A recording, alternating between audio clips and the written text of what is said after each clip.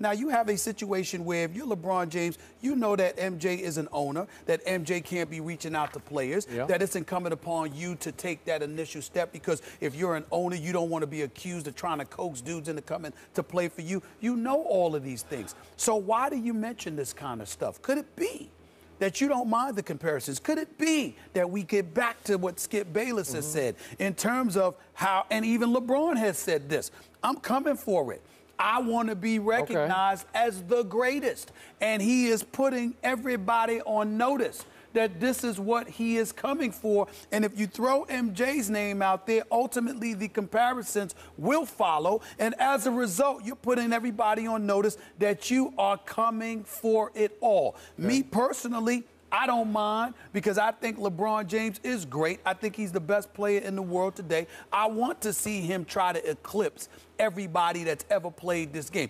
Go ahead and make that attempt. I can't imagine giving it to you over MJ, but you could go ahead and make that attempt all you want to. But that is what I surmised from that whole situation that we talked about yesterday. Are you summing up that it was a little unfair for LeBron to insinuate that Michael doesn't have the time of day for him? Absolutely. Okay. And the reason why I say absolutely is because I've talked to MJ many times over the years, okay? I have a relationship with him. I have a relationship with Kobe and most of these players in the league. You know that. And in the end, I have never once heard a single player say, a single marquee player, now if you're a scrub, please don't get me wrong. I'm not saying that MJ would say this, but if you're a scrub, what can MJ do for you? You see what I'm saying? But I remember the stories Melo have told me about him. I remember the stories Kobe has told me about MJ. I remember stories numerous stars in this league over the years have told me about MJ.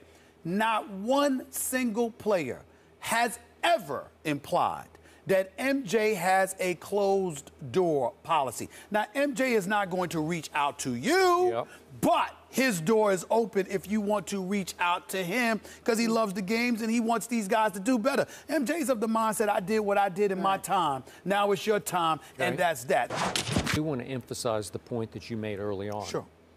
Michael Jordan does own an NBA team.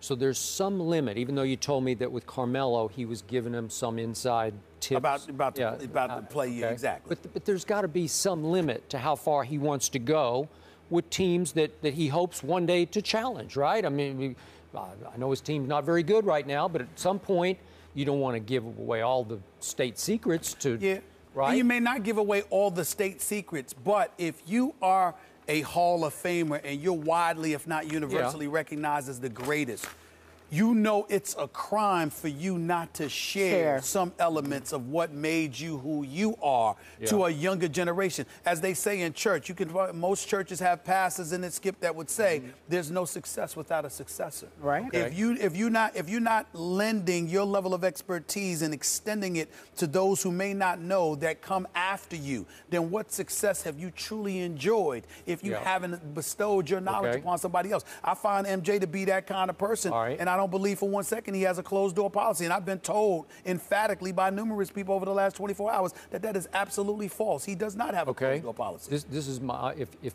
if I might, I'm going to psychoanalyze from a distance here. Sure.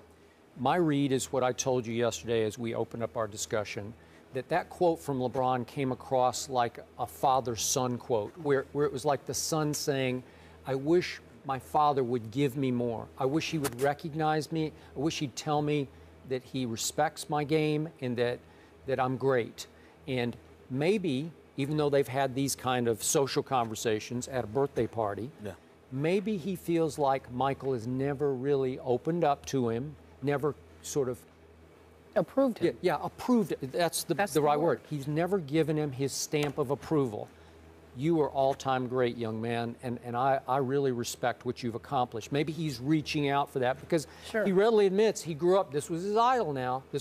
He patterned his life after Michael Jordan, and maybe he wants a little more on an emotional level from Michael that Michael isn't willing to give him.